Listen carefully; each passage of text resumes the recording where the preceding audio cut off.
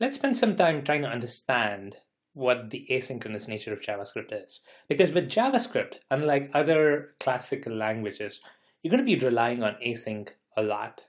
Now, why asynchronous? The thing is, JavaScript is designed to run on the browser, right? The user's web browser. And typically, web browsers allocate just one processing thread per tab or per window of your browsing experience. So let's say you open your browser, you open a web page in a tab. What the browser is essentially doing is creating one thread, which is supposed to work for the sake of displaying that page in the tab, right? So any JavaScript that executes, the printing and all that stuff, it's all handled by this one single processing thread. So because of this, JavaScript is usually considered to be a single-threaded programming language, right? So you write JavaScript assuming that there's just one processing thread that's executing at any point of time, which means that every operation needs to be non-blocking. Think about it. You have a web page open, right? You're writing an Angular page, and you have JavaScript to make a REST API call, to make an HTTP call. Now let's say that thread, that one single thread, which is allocated for executing all your Angular code, right? Everything in that window, in that web page, is all handled by that one single thread.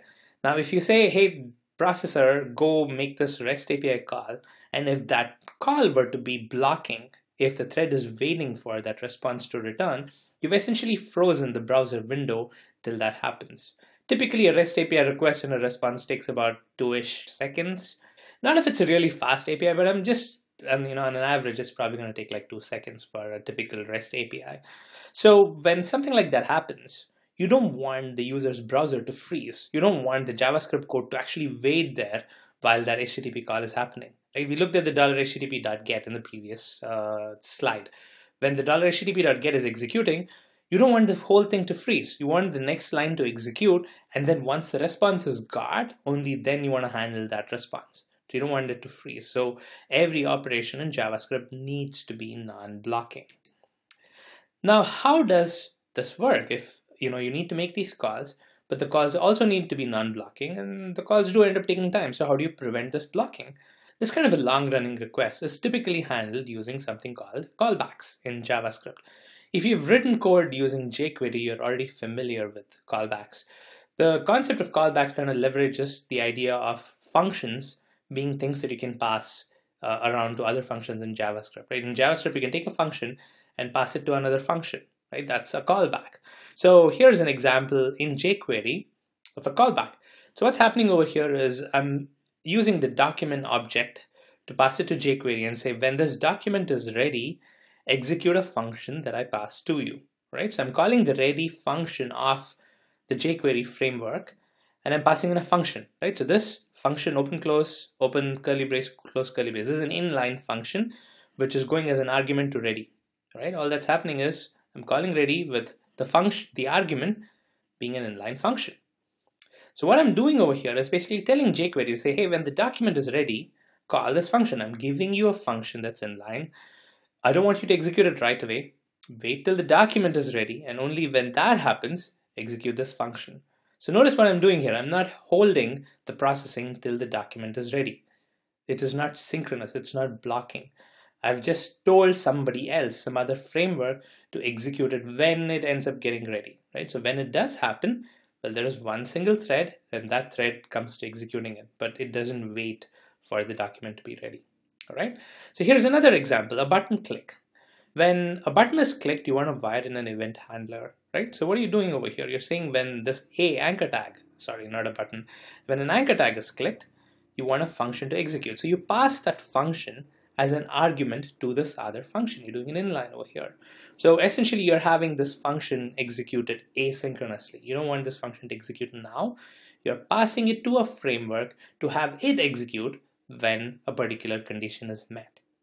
So this is callbacks, and this would work well for long-running processing. Right? Let's say you have a long-running process and you want to execute some code after that. You don't want to wait for that long-running process to complete. Something like HTTP request, for example. You want to make a REST API call. You want to process the data after that REST API call is returned. Now, you don't want to actually have the browser thread wait for the REST API call to return. What you can do is pass a function along with that HTTP GET. You say, hey, HTTP service, make a GET request. And now here's this other function that I want you to execute when your GET request is complete. I know you're going to take time. I'm not hanging around here waiting for you to complete the REST API call. I'm giving you this function.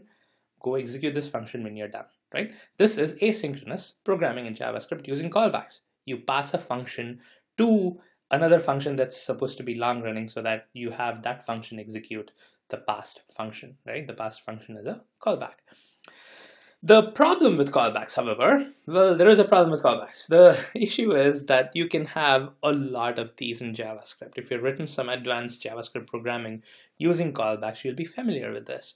Now, here's a picture that I usually like to show, which shows how deep this callback hierarchy can get. Now, what this is doing is a function called hell, very aptly named, which is basically returning a function, right?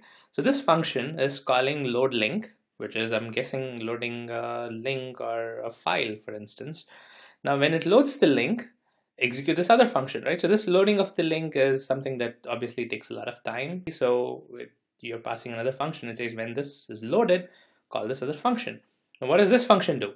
It loads another script, right? You see here, it loads another file. Now that can be long running as well. So you say, okay, after that is done, what do? We have to load something else. So you pass in another function which loads something else. So all these are functions that you're passing to other functions to say, hey, when you're done, execute this other thing, right? So this goes all the way to the bottom. And now when the first thing is complete, right? So this load link function completes with style.css, for example. It's going to say, okay, I'm done. Now I'm going to execute the function that's passed to me. It's going to look at this function, it's going to execute it. Well, guess what that does? It loads another thing, so it waits for that to complete and so on. I hope you get the picture. This is what's commonly referred to as callback hell. That's probably why they've called this function as hell. You essentially end up with a structure like this. You have a function inside a function inside a function. And if you've done decent amount of JavaScript programming, you will be familiar with this in a lot of the, both client-side and server-side frameworks. You can very easily end up with this kind of callback hell. So this is not a good pattern.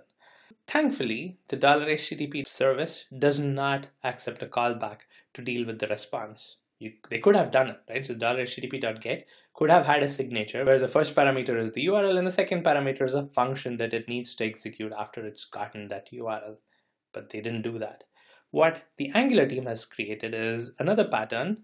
Well, they haven't actually created it. It's a popular pattern that they have kind of leveraged, and the pattern is something called promises. Promises is an alternative way of dealing with asynchronous programming.